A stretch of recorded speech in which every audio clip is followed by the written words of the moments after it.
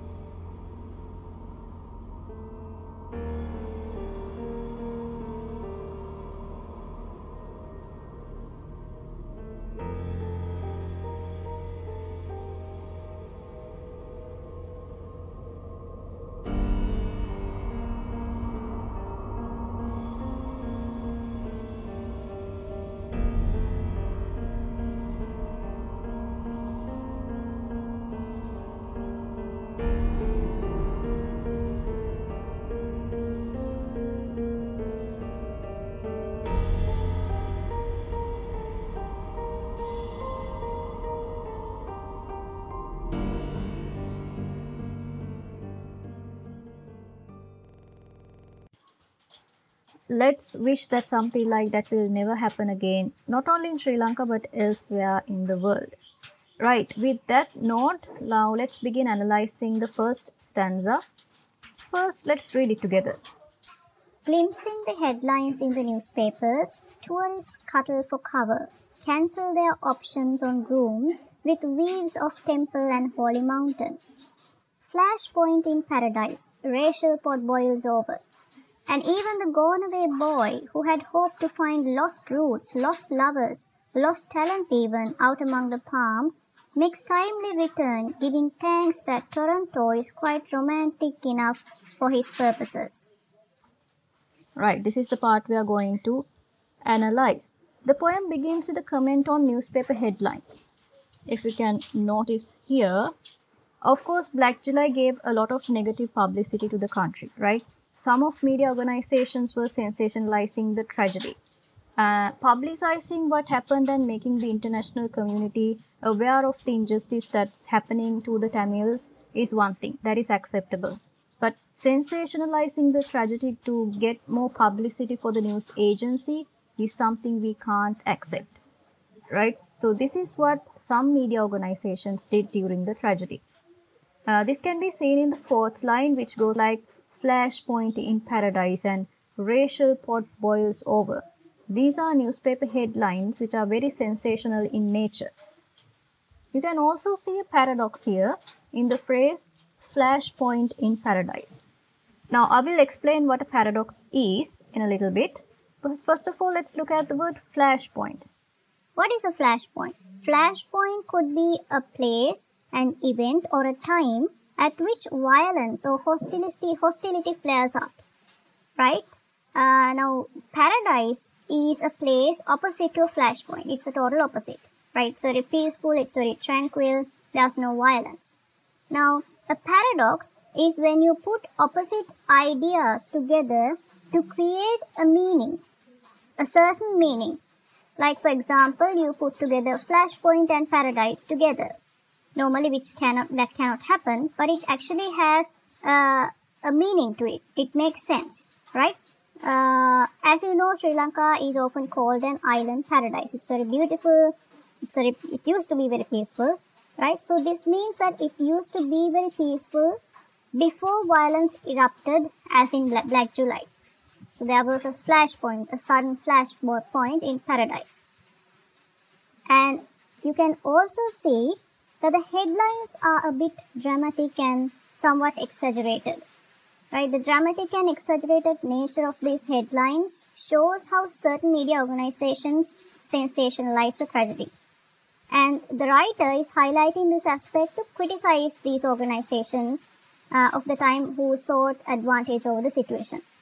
So when the tourists see these news articles, the headlines, they run for cover, they run for safety. They cancel their options or plans to visit the temple of Tooth Relic or places like Sri Pada or the Holy Mountain. And the word scuttle in the second line, tourists scuttle for cover, is associated with little animals like rabbits and rats. To scuttle is to move very quickly with small and short steps, especially when the animal is frightened. So it creates a visual image of tourists hurrying for cover. And it adds a bit of humor as well. Notice that we have a consonance in the phrase scuttle for cover, cancel. The repeated k sounds. There's a difference between consonants and alliterations, of course. Alliteration is when you begin words with the same sounds. But in this case, we see that scuttle doesn't begin with a k sound, right? It begins with an s sound. So in other two words, of course, we see that they begin with k sounds. When we look at these three words together, we can say that there's consonants, right? Because consonant sounds are repeated in these words and they don't start with the k sounds, but the k sounds are there in the middle, right?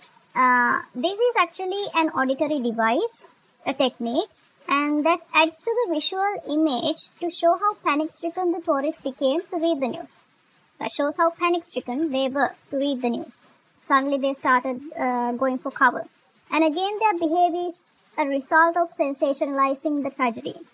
Instead of helping to settle the situation, what certain media organizations did was to fan the flames, to say the least. Right? Great. It's not great. Let's move on to the next one. Next, there's a mention of a gone-away boy. Who is this gone-away boy? And even the gone-away boy who hoped to find lost roots, lost lovers, lost talent even out among the palms makes timely return, giving thanks to that Toronto is quite romantic enough for his purposes. So, okay, what's going on here? You know that as a result of the clashes between the LTTE and the government forces, many people in the affected areas fled the country, right? They emigrated to countries like Canada. Now, Toronto is actually a major city in Canada, where the highest concentration of immigrants can be seen. So sometimes they revisit the country, Sri Lanka, to meet their relatives and spend time together, right? So the gone-away boy is someone who emigrated and settled in a country like Canada. We also call them expatriates or diaspora. You may be familiar with these terms, especially the diaspora, because they used to often use this term in the media to talk about the conflicts, etc. Now, the two words, the expatriate and diaspora, refer to a group of people who spread from their original country to other countries. For example, from Sri Lanka to Canada. And when they do, they create a group in that country that is called a diaspora. For example, we have the Tamil diaspora, the Sinhala diaspora, and many other types of diasporas in different countries. Right. And the behavior of the diaspora adds a bit of humor to the poem because he makes timely return giving thanks that Toronto is quite traumatic enough for his purposes.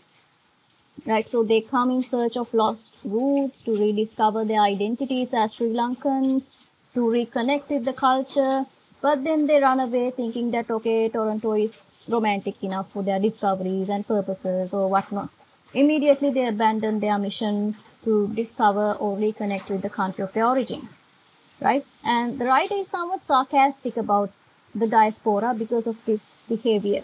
Now, sarcasm is a technical device, it is a technique, right? This means to mock someone, to disapprove the way someone acts.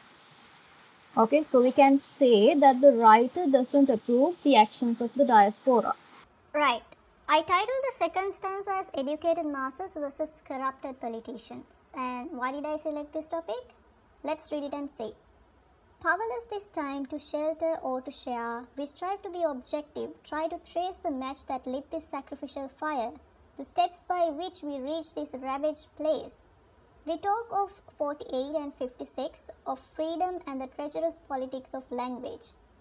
See the first sparks of this hate fanned into flame in 1958, yet find no comfort in our neat solution, no calm abstraction, and no absolution. Right, as you can see, the word we in the second line refers to educated masses or people like the poet herself. They basically try to look at the issue objectively and find the root cause for these clashes and thereby find a solution, a sustainable solution.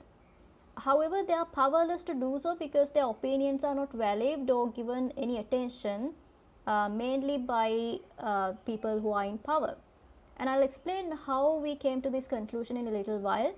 Now I think this is the perfect time to talk about the meaning of the word match as appears in the third line, right? So the match that lit this sacrificial fire, which means the root cause of all this carnage, all this murder. What is the root cause? That is the match, right? Match actually has two meanings here.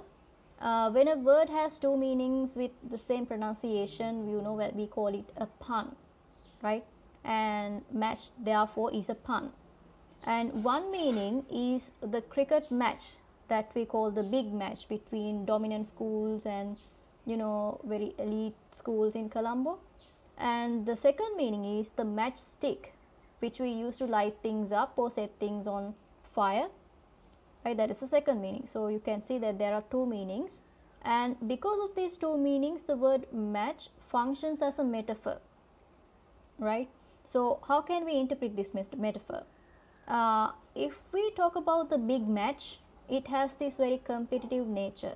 It also happens between dominant or elite parties, schools. In a way, it is like a power struggle between two groups, and in this case it's like between the LTTE and the government, right? And some people try to generalize this by saying it represents a conflict between Sinhalese and Tamils, but I think it is not that accurate because not all Tamils or not all Sinhalese took part in it. Okay, now let's talk about the second meaning, the matchstick. This metaphor is actually somewhat violent because it basically represents the carnage or the killing caused by the Black July. So you can simply say that while the metaphor of the match indicates the power struggle between the LTTE and government, it also signifies the carnage and destruction caused by the Black July. Right, and then there's also the mention of 48 and 56. Now, as you know, we gained independence from the British in 1948, so that is important. And in 1956, the government passed something called a Sinhala Only Act, right? You may, some of them might have heard, but let's talk about this. Both these events are actually treated as victorious moments for the majority of Sinhalese, because that's a sign of gaining independence, freedom from the British rule, etc.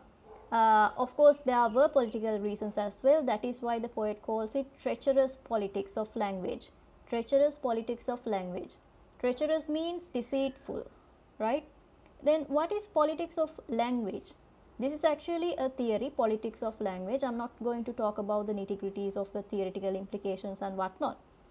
Simply put, it is how language is used as a tool to gain power by various politicians, right? They use language as a tool to gain power. Now, the best example is the Sinhala Only Act. Now, according to the poet, this act is a result of such corrupted political measures.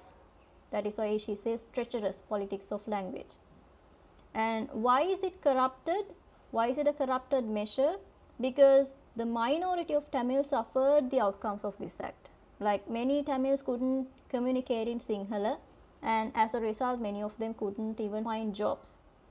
Right, a major island-wide riot occurred in 1958 against the Sinhala Only Act. That is why we have 58 in the next line.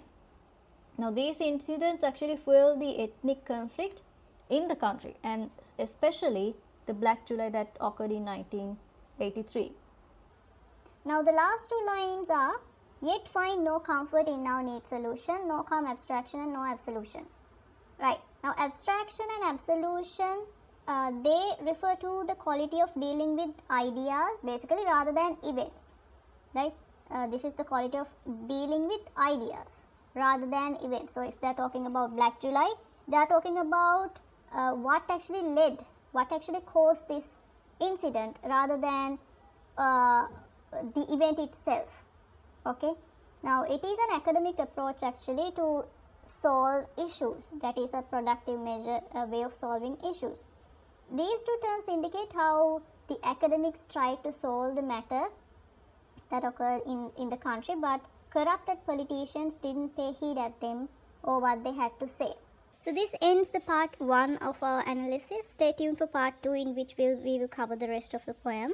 So if you are new to this channel, please make sure to subscribe and like this video so you get more and more informative content in the future. So that's it for today.